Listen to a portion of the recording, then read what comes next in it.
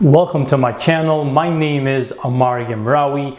I am your local real estate agent and property manager here in Orlando. In today's video, I want to share with you the market watch for week 48 of the year, and we're going to be talking about the sales and rental portions of the market.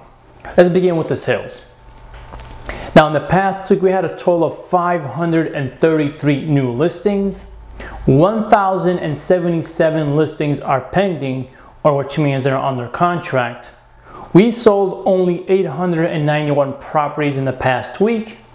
206 properties were taken off the market for sale, and 222 properties came back on the market for sale. In terms of sales prices, 205 properties had to reduce their sales price, and only 79 properties were able to increase their sales price. Let's talk about the rentals. In the past week, we had a total of 119 new listings. 97 listings are pending, or which means they are processing an application. We only rented out 111 properties in the past week. 28 rental properties were taken off the market, and 30 properties came back on the market for rent.